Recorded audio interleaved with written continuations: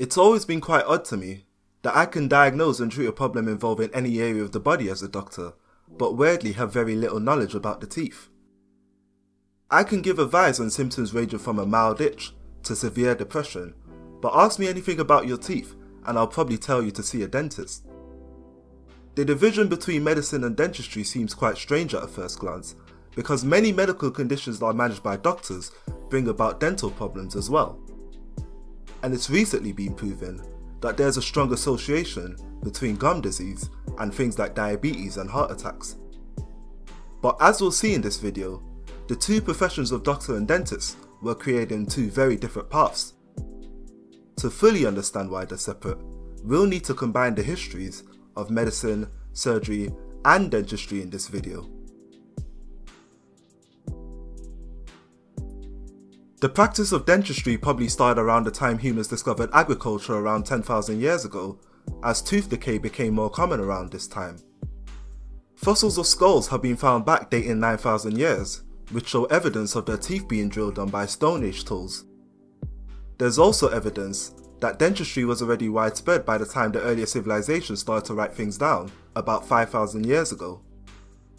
Instructions of how to perform several dental procedures can be found in the earliest medical texts from places like Egypt, Mesopotamia and China.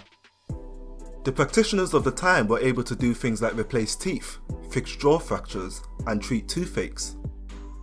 They also had early ideas about what actually caused tooth decay, claiming that small worms that reside within the teeth slowly ate away at it.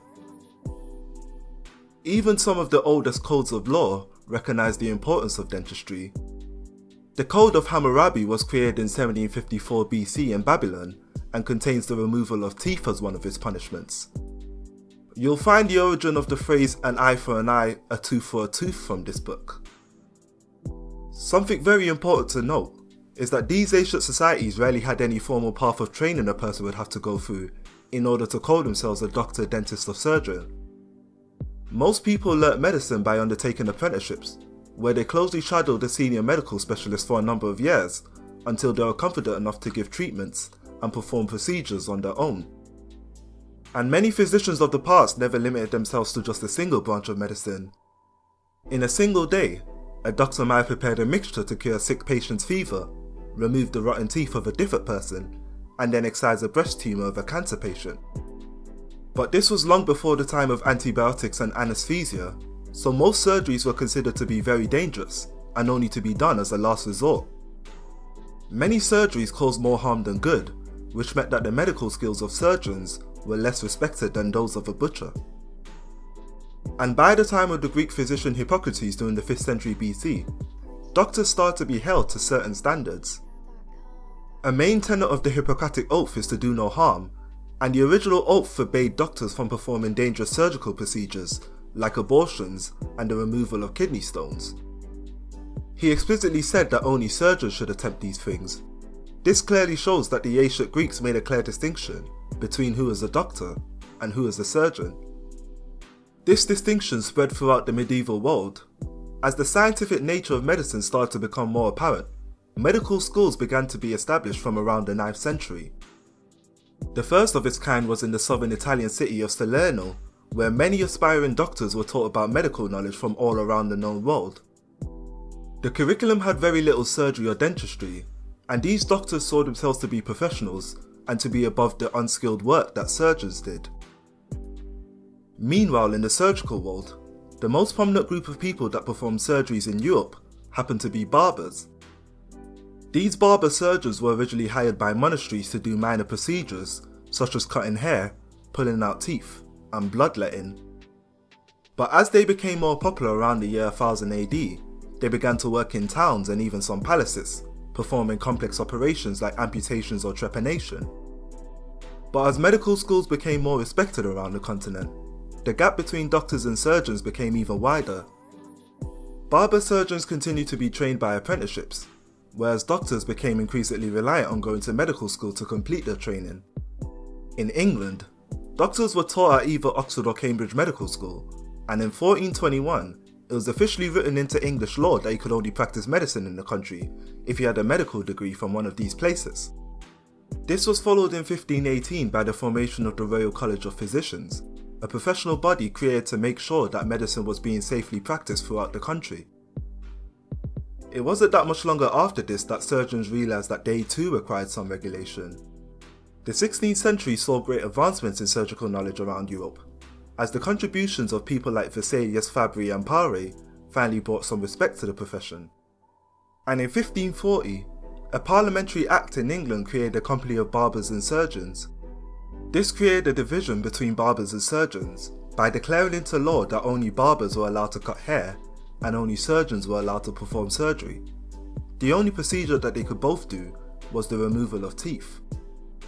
Surgeons broke off from the company around 200 years later, and by the beginning of the 19th century, most surgeons in Europe stopped being trained by apprenticeships. Surgery and medicine were finally reunited, as the surgeons decided to join medical schools and go through the same training as doctors.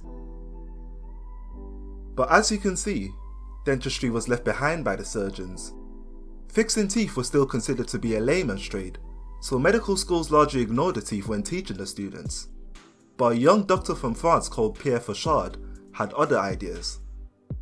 He became interested in dentistry after he joined the Navy and saw many sailors who were suffering from scurvy.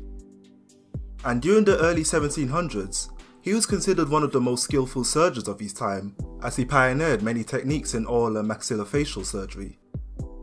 Fauchard would go on to cement his legacy as the father of modern dentistry in 1728 by publishing the first ever complete scientific description of dentistry, which he titled The Surgical Dentist.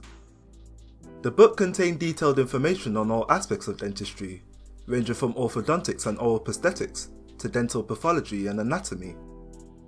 He also disproved the long-held belief that tooth decay was caused by a worm, instead stating that sugar and acid was responsible for rotting teeth. Fauchard caused the field of dentistry to explode and inspired many surgeons who worked purely on the teeth to start referring to themselves as dentists. And as the field started to increase in professionalism, he and many others started to advocate that dentists needed to be trained by a university education and no longer by apprenticeships. His wish was fulfilled 80 years after his death.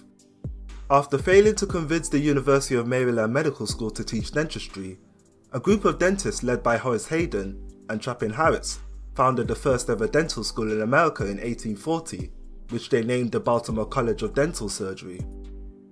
And as the importance of a good dental education became more apparent, other countries around the world followed suit and created their own dental schools, meaning that dentistry would finally become a medical profession. This has largely been the status quo ever since. Even though dentistry is as much a field of medicine as specialties like ophthalmology or psychiatry, the gap between dentists and doctors have remained firm for the last 200 years. But as more links between oral and whole body health are found, a movement to unify the two professions might spring up sometime in the near future. Many universities around the world already run lectures where their dental and medical students are taught together, and institutions such as Harvard have recently launched initiatives with the goal of integrating oral and medical health.